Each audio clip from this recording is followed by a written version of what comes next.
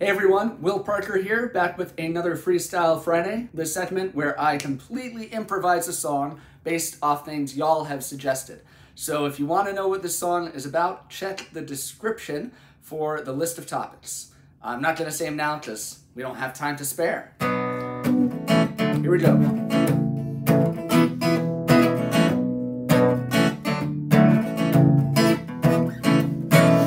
Oh, it was a few weeks back. There was a terrible attack.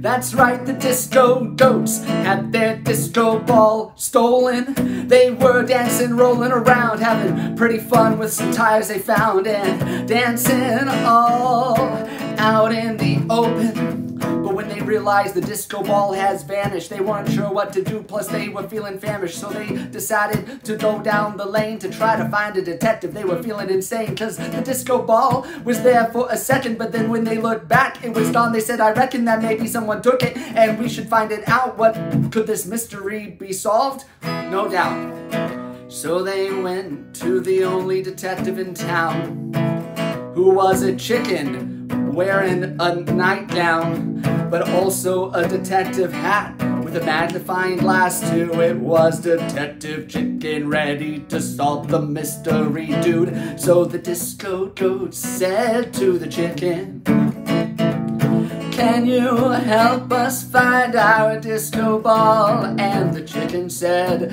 let me think about it. And the chicken said, yes, I know that this mystery can be solved, but first, we better put on PPE, cause there's a pandemic on, you see. I suggest that we all dress like Darth Vader, maybe except without the lightsaber. That will help us be protected from the virus, and will be respected by the people who will see we're considerate, because we're wearing masks, and not just masks, but a whole costume. I admit, it might be over the top, but it might seem drastic, but honestly, I think this PPE could be fantastic, and then we can solve the mystery safely. It'll be fantastic, and I'm greatly pleased with how we're approaching this whole situation. So Detective Chicken, after using some wet wipes, decided to get his cat to help sniff out the fight. And the cat was on a leash, and the disco goats said that was kind of weird. But then the chicken stared at the goats until he grew a beard.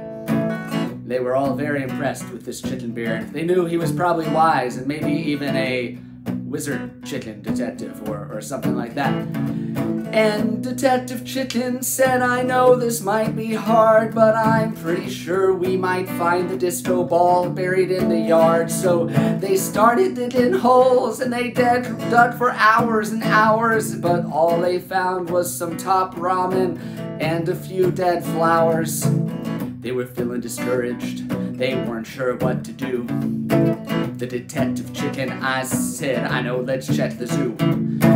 So they went to the zoo, and the first animal they saw were some carrier pigeons, and they said, I think they could help us solve this mystery. So they said to the pigeons, can you help us out? You see, I'm a Detective Chicken, and we gotta find the disco ball. It's a very hard mystery to solve. And the carrier pigeons thought for a moment, and they said, how about you ask the penguins? They're over there in their parkas, and they might have some medicine that could help you if you're feeling sick. And the Detective Chicken said, no, we're looking for a disco ball. We all feel totally fine. In fact, we're dressed up like Darth Vader, so there's no way we are getting sick with our immense PPE. Did I say that right? Is it PPE? Okay. So anyway, they asked the penguins and parkas if they could help too, but suddenly this donkey came and pinned a tail to you. And they were feeling off and feeling kinda lost, and then they saw the ghost exhibit, and they were like, man, what did this cost? Because I'd never seen a goat before. And the goat said, boo, boo, boo, boo, we can help you if you're looking for the disco ball. You're gonna have to jump in the car, and it might be drastic, but you'll go far. You might get stuck in traffic, and you might say darn, but that's okay, just follow the yarn, the ghost yarn of wonder It's blue and red.